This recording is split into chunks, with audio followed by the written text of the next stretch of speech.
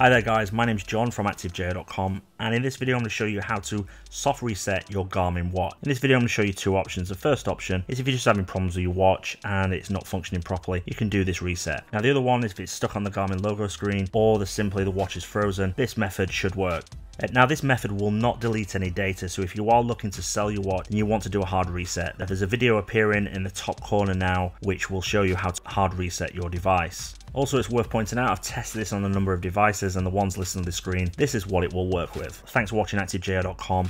Also, if you like this video, please give me a thumbs up. If you want to subscribe, it'd be greatly appreciated. Also, if you've got a question or comment, then leave them below and I will get back to you. Now let's get into the video.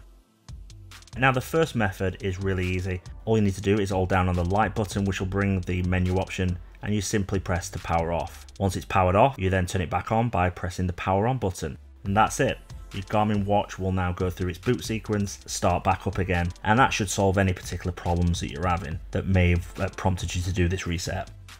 Now the next method is if your Garmin watch is stuck on the Garmin logo screen or it's unresponsive. Now to do this, you simply hold down the button for 20 seconds. Now if you were following this procedure in real life, the assistance message wouldn't come on, but if it did, just simply ignore it. After around about 15 seconds, your device should switch off, but continue to hold. Now once you have done that, you simply power back on by pressing the power and your device should reset, and this will fix most problems where your device is unresponsive or stuck on the Garmin logo screen.